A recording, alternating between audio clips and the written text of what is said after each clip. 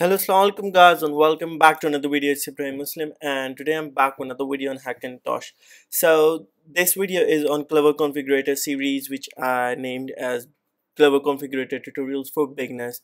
So in this video I will explain ACPI, and this section is really a pain in the ass, and I've been studying this from like 3-4 days, and I've wasted, or you can say I have utilized more than 20-25 hours on this section, and I have tried different combination to get my sleep wake system working on the Hackintosh, but which I was unable to, and all of that got a kind of a wasted. But I got a quite a point of view in how to get the ACPI running and how to optimize your Hackintosh for better, faster and more reliable use.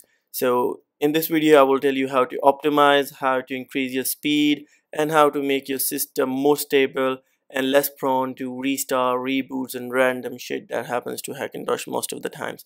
So this is the second video in this series of videos on Clover Configurator. If you have not watched this video, just click on that white tab that is on top of your screen at the right side, or you can also see the description for this video. So let's begin with ACPI in this video. And basically ACPI is Advanced Configuration and Power Interface.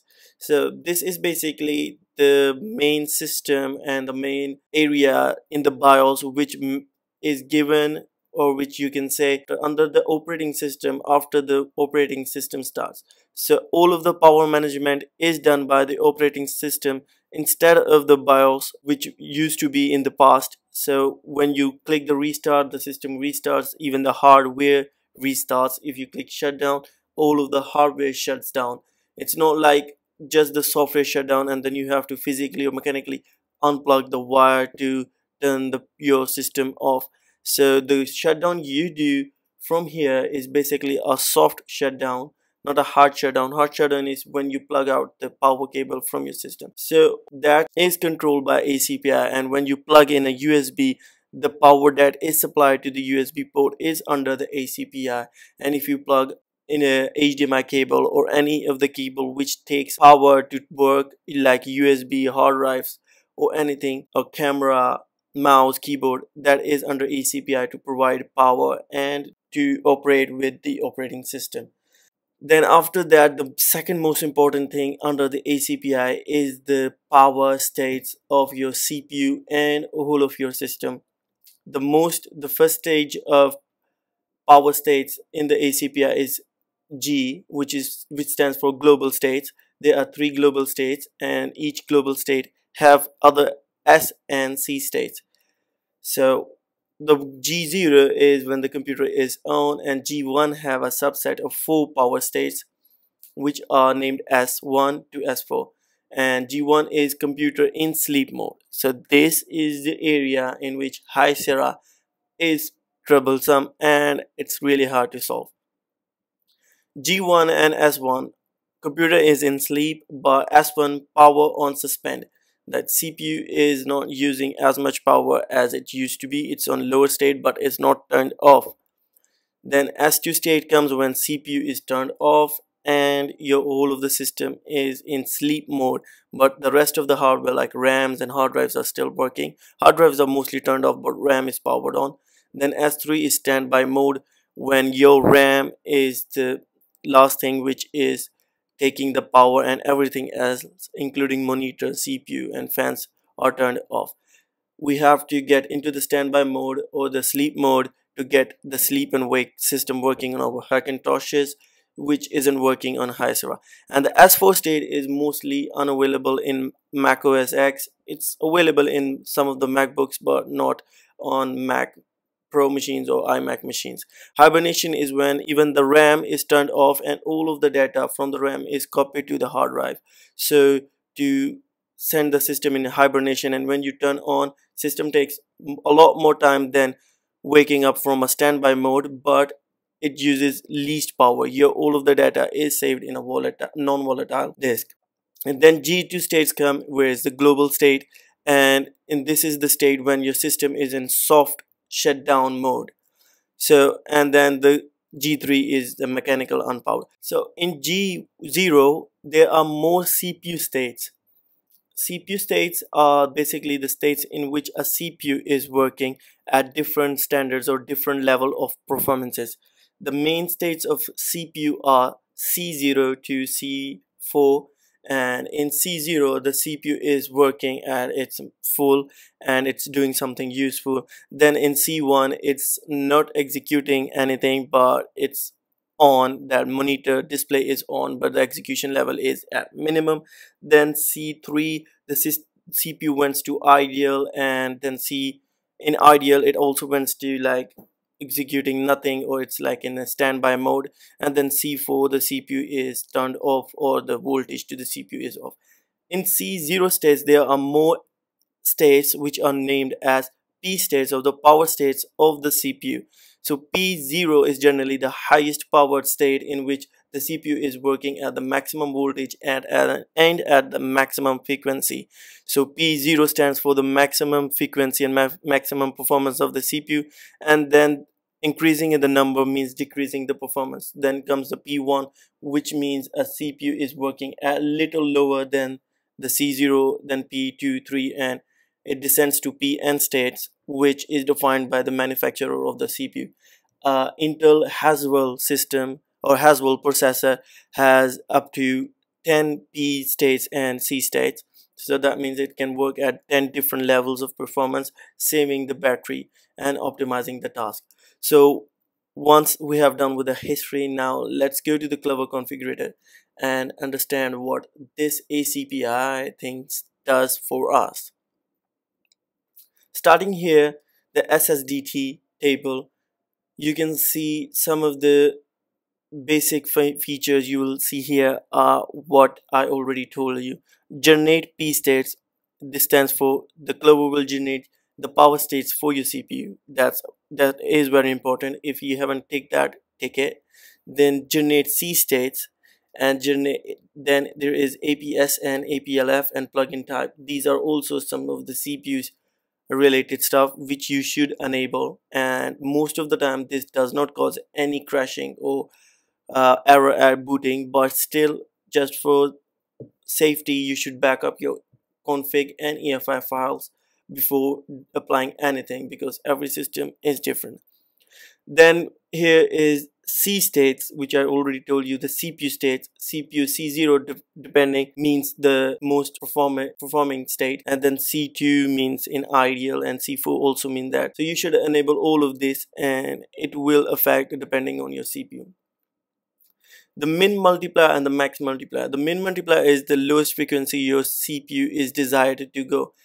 So if you're using an Intel, mostly the lowest frequency an Intel CPU goes to is 800. You can downclock that, but it's not required. So you should go for 8, and here you can enter your maximum frequency, or you should leave it. Normally it's better to leave the max states. Then P limit DICT is basically power limit, or the maximum power performance state the CPU should go, and it should be 0 for the maximum performance. Then I have double the first state, so it means double the first state at the start, and it is an optional if you want to use it. Then use system input output information. So if you click this, it will use your motherboard system input output information in Clover Configurator instead of generating a random or a matching SSDT information for your system. So I will prefer you use the system IO. Don't use drop original manufacturers tables, because these are very important, and if you are not using custom made DSDT or SSDT table, you should not use this, and these fixes will be applied if you don't use this, so don't worry about that. Then here is the Halt enabler. So Halt enabler is another important thing which is required for your sleep, and I hope this fixes your sleep problem. So basically it is something which is in UEFI system and OS X system, and it helps to sleep better. And then we go to fixes, and I don't know where to start. There is so much things to explain. So fix USB is an also fix which you can apply if your USB isn't working properly. I have already taken a piece out of the Clover wiki to explain you better. It's injected USB devices and their properties, and it is highly recommended to use. It does not create crash. It haven't on my system. Then fix shutdown is also one of the most important fixes you can use. For me, without DSDT and SSDT, my system was not properly going to shutdown state. It used to restart, and after using this, my system shut down properly. So basically, this is what it does. This tricks may repair shutdown problems for some system. Asus and Gigabyte. I'm using a Gigabyte, and it helps. And then fix display is also important. I'm using it right now. It is helping to boot with Intel's graphics card, so it's really recommended to use. Then we come with here, delete unused is basically you can delete all of the unused areas of the SSDT tables. It might increase your booting time. And then there is an add PNLF, and I use this because I read that it will help my system to sleep and wake properly. And I don't know if this works for you, but you should try this as well. Then there is fix S3D. It also solves sleep and wake problem, fixing the underscore S3D tables, and you should try this as well. If your Intel graphic card is not working properly, your integrated graphics, then you can use this fix Intel graphics, and this is the new way to fix that. And after this, your checks and patches here and here will be applied. Here will be applied on your system. Without this, these fixes won't apply. So it's really important if you're using those fixes and finding no result. Debug is also very useful. It helps to debug the system if your system is not booting properly. Then there is this sleep, SLI, SLP, SMI at wake. So basically, this also helps to solve some of the sleep and wake and shutdown issues on UEFI motherboards. And I've been using this for a couple of the weeks, and I don't find a big difference, but this might help you out. Then there is suspend override. So this is the only big thing which if I use, my system went to sleep and never comes back. Without this, my system went to sleep and comes back out after like 5-10 seconds. But this suspend override stuff stops that. So basically what it does is it patches the DST table and it changes the state from 5 to 3 and 4 to 5 sleep and suspend. So as I already told you how much these states are important in your ACPI. Then there are IPC power button. So this fix is for if you are not getting the power button working on your system. So basically you press the power button but the OS X does not show any response to that. So if you use this, which is available right here, and then your system will show this kind of a dialog, which if it is not showing without this fix, then after this fix this will show. So most of the system don't show this if the power button is pressed, and I have just pressed the power button to show this to you. And what else we are left? Drop OEM. Many of the people say without this your fixes won't be applied. That's a myth. They do apply without this, so it's nothing to worry or use. And firewire, fixed firewire. If you're using a fixed firewire, then you can use this. If your system has a firewire, you can use this fixed firewire under 8000, which is available right here. And what are we left with?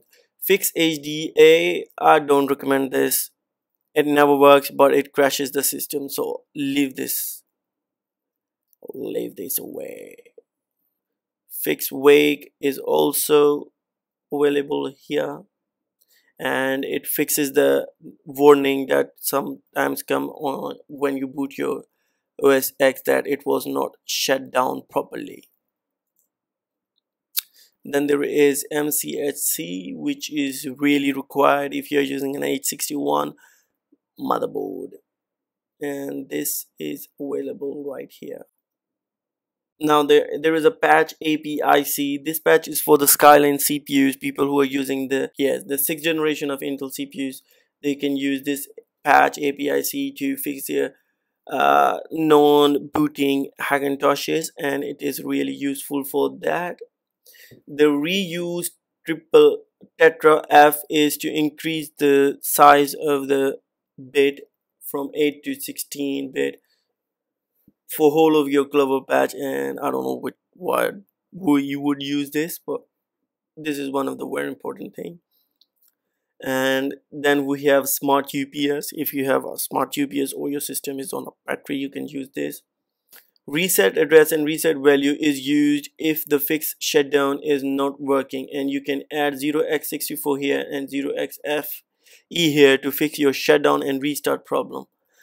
And then you can also do disable ASPM, it's Apple System Power Management, and if you're using a null CPU power management or the Apple System Power Management is crashing your X99 or X299 systems, you can use this. Drop OEM DSM are the tables you want to drop if you are not using some specific things here like Wi-Fi, HDA, NVIDIA or AMD. You can drop those tables specifically, not all of them. You can just select this, and if you want to drop all of them, you can just select this.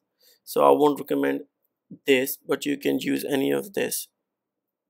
Then there are patches for USB, graphics card, and audio here, and even the SATAs for different problems related to that.